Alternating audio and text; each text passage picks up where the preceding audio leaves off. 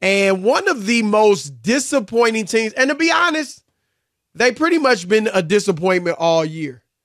And that, of course, is the Milwaukee Bucks. But there were degrees of disappointment.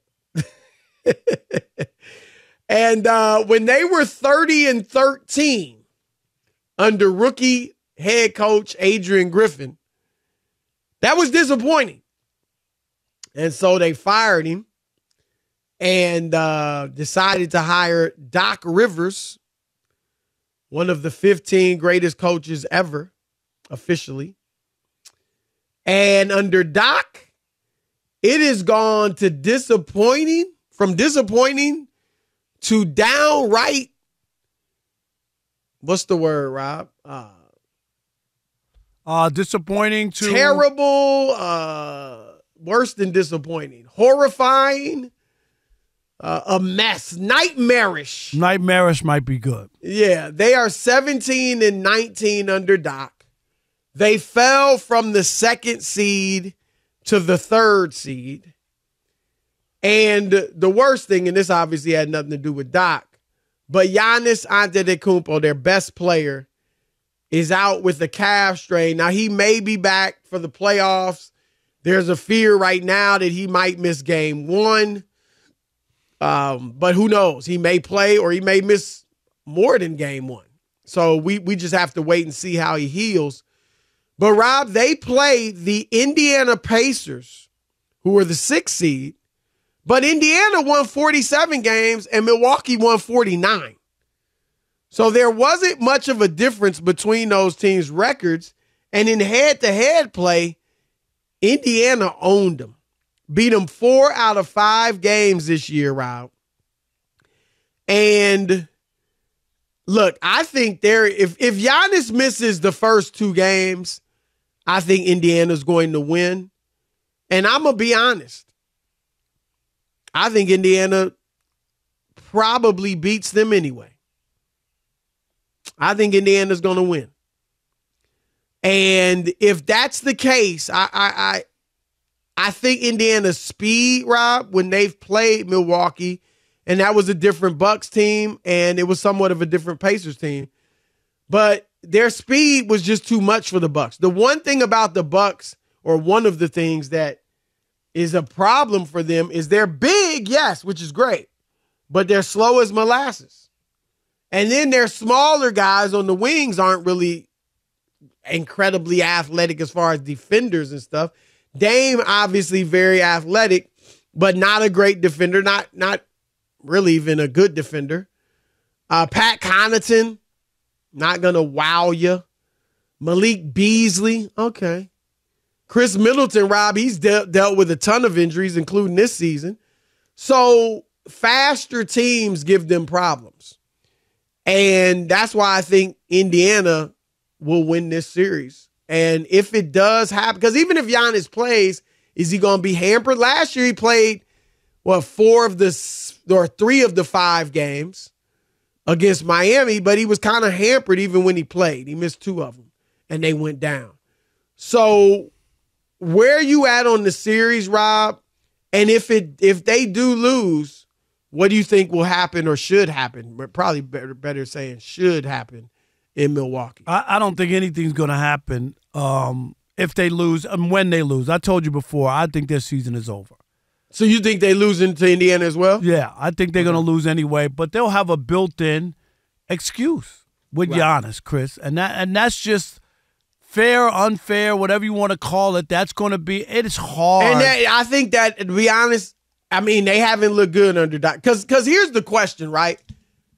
I mean, and my answer is a resounding no. Even if Giannis were healthy and they lost, Rob, I don't think you could fire Doc Rivers. You can't. I agree with that. You're already paying. He's the 3rd coach you're paying already. And, you know? And you look like, you know what? If that happens, Chris, if I'm the owner, I need to fire the general manager. I'm serious. You came to me with this idea, and I signed off on it, but you run the team. Yep. Why did we hire Doc Rivers? And now here we are. I agree. And you want him out. If Doc goes, so do you. You've chosen like 3. You missed on Adrian Griffin, apparently. You missed on Doc. You know, you're right, Rob. It'd be like, what are we doing here? Right. Now I'm going to let you choose a third guy? I'm going to let you pick another guy so that I have to pay him. I'll be on the hook for that? Right. No. So I don't see that happening. And they do have the Giannis, Chris, no matter how he plays. And it is a legitimate experience. It is. Like, you really expected them to win without Giannis? Really? No. And so I think that no matter what, Chris, they're not going to clean house. They're not going to do anything crazy. They have to run it back and say, Doc, give me more time. I'll have a training camp with this guy. And I'm not saying they're not going to make any changes, but nothing drastic. Damian Lillard, his first year here, him trying to get used to Giannis. It wasn't as smooth as maybe people thought it was going to be originally. You remember when the trade came about? Oh, my God, perfect, Giannis. That's just what he needs. People felt, including me, that it was a perfect fit. Perfect fit. Yep. And they thought so, too. People loved it. They thought, oh, my God, they're going to make a run because they got everything you need. But no, it hasn't turned out that way. And sometimes it takes a while, Chris. Sometimes it's automatic. I mean, immediate, like a connection or chemistry. Sometimes it takes a little time to build. They got to give it another year. They got to give it another shot before they pull the plug on it. It just seems like there's too much change, and you can't keep doing that and expecting things to work. Well, I agree with you on the Doc situation. Like it or not, Giannis is a legitimate explanation if they go out early. It just is. So Doc should not get fired. And Rob, you and I, we didn't think they should have hired him in the first place. So it's not like we're saying he's the guy, he's such a great coach that you got to keep him. But you do have to be fair. I mean, you should be fair. Maybe you don't have to. Some people would say they weren't fair to Adrian Griffin.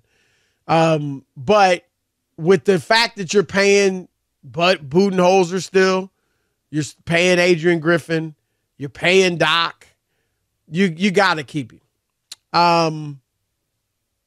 Otherwise, though, Rod, and I think you obviously keep Giannis and Dame. Like you said, you give them another year to work together. But I think everyone else, Rob, could be fair game.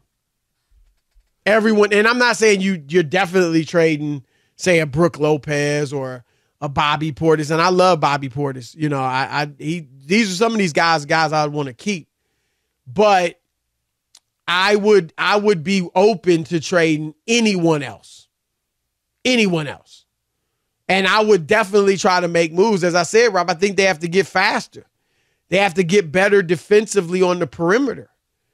And so, yeah, I think big changes, I mean, as big as it could be without trading one of your two stars, should be in order. Because, Rob, here's the thing with the Bucks.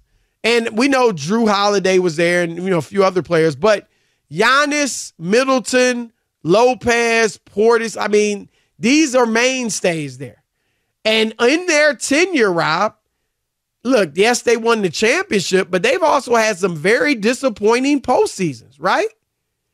I mean, very. And so that's why I would be looking like, man, we got to make some changes. They've gone out in the first round last year. They've gone out in the first round a few years before that.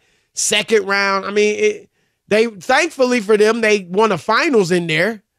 But they've had several postseasons where you just felt like they underachieved. And some of it's got to be on Giannis too, Rob. But obviously, I'm not trading him. It'd be interesting if would he ask out, Rob? He's got the contract extension he signed. It would be hard for him to ask out, Chris, when they've done everything he asked. I mean, what didn't they do? You didn't want Adrian, right? Right? He had to sign off on that, so they did that for him. Yep. They got you Damian Lillard. You wanted him, didn't you? Signed the extension after that, like thinking, okay, this is great. Exactly. So what in the world would you be asking out for? And then you're hurt this year. Really? Well, it's not a great look, but look, was it a great look for Kevin Durant? No, I know. Kyrie Irving, you know what I mean? You. Anthony Davis in New Orleans. I mean, now Giannis does seem different, Rob. Yep. Remember, he stayed in Milwaukee when everybody wanted him to go.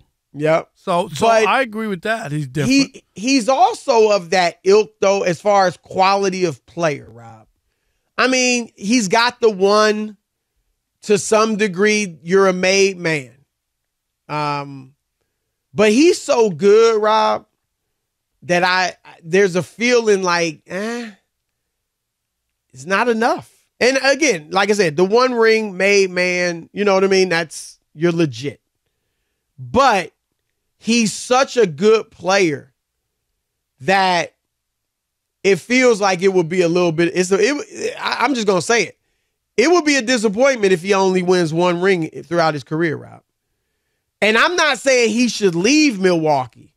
I'm just saying, does that pressure, does that commentary, right? Like if Jokic wins it this year, Rob, and maybe Embiid wins it the following, I mean, you know what I mean? Like, what's up with Giannis? Why can't he, you know what I mean? Like, people will almost not forget that ring, but, you know, it'll be like, what have you done for me lately? Well, that's always the case, but we do. He will get. He's a made man. He's a made man because legit. You know that staying in Milwaukee, Chris. Yep. And getting it done no matter what, by hook or by crook, it doesn't matter. They got it done and they won a championship. And you remember, even the way he did it, but getting rid of the bugaboo of the free throws, and you remember that's how he got it won. They fouled him and he made the free throws and beat him, and was nearly perfect. So I think he's a made man. But yeah, after a while, all that goes out the window. Yeah, right? In the moment, it's like, dude, you know, Jokic is winning and Embiid is winning. And Embiid obviously is not even close to Giannis at this point. You know, he's fortunately for him, Rob, he's kind of got, you know, he's had these excuses. So we haven't really focused on his poor play, relatively speaking, in the playoffs, right? It was Ben Simmons. Oh, yeah, Ben messed it up. It was James Harden. Yeah, Harden disappeared, of course. He, you know, oh, Doc, what do you expect? Doc, you know. So Embiid has escaped a lot of criticism, and he's also been banged up in a lot of these off seasons or post seasons. And so he's kind of had that excuse. But yeah, I mean, when you're a certain caliber of player, you're winning MVPs, Rob. It's like we expect a ring or more than one ring. So it's a credit to him. It's a compliment that he's in that class. But yeah, we expect, especially when we gave you Dame Lillard. And then Dame, Rob, right? He's been disappointing, and I'm not, Chris. He hadn't been bad, but he hadn't been top 75. No.